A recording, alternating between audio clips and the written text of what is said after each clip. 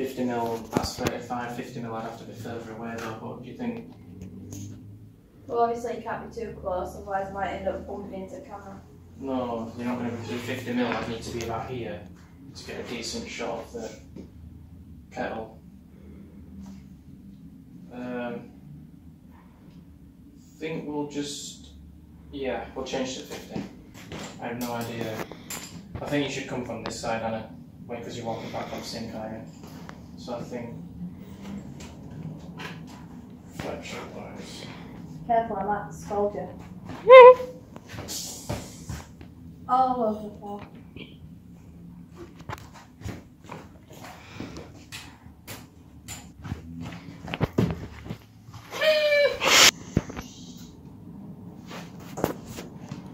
That is like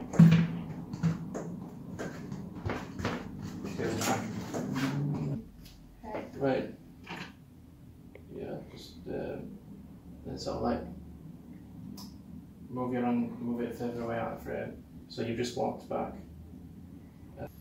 Right. Bring it back up. Right, next shot. So this is you getting the cup out. Don't worry about the noise of that because I'll do that in post as well.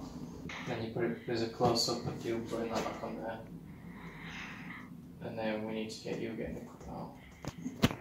Maybe the camera could be inside. I don't want a close up of that and then a close up of that. The audience needs to know relative to what you're doing now, where you're getting the cup from. So I don't know, should we cut to the 35mm and cut back wide till you reaching up to show you getting a cup from there. I'll move these forward. Knocking myself out with a cupboard.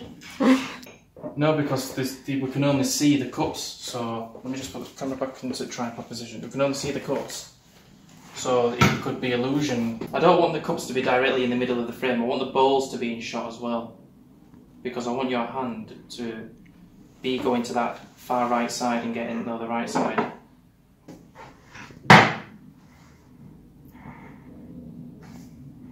Cool. Action. No.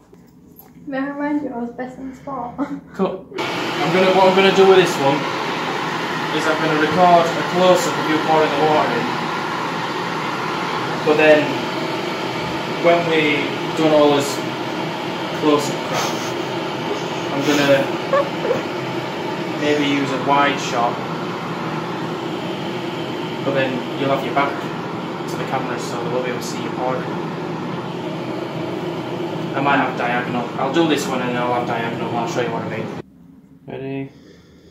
And action.